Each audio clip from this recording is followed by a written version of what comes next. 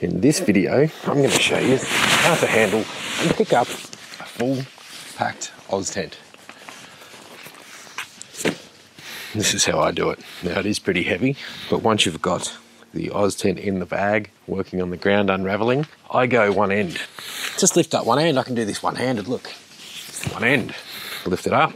There it is. The bulk of the weight was on the ground.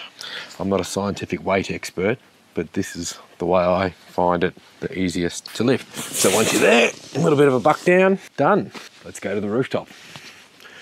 I'll bring it back into the shot and do that again. So again, when you want to put it on the ground, use your shoulder as the fulcrum. There it is, she's on the ground. Basically do it one-handed. Look, one hand, push up, hardly any weight in that.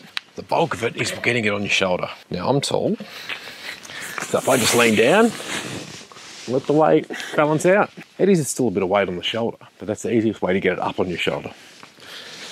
And I haven't got the best back. So again, straight down on the ground, pull back down.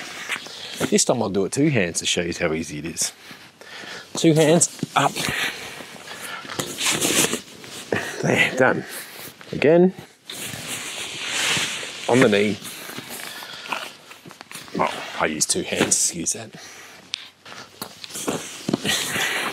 Up, no weight, because you're just lifting it to one end. This is when you get the weight. Done. Time to take it to where I need it. I'm gonna go put it away. Thanks for watching this video.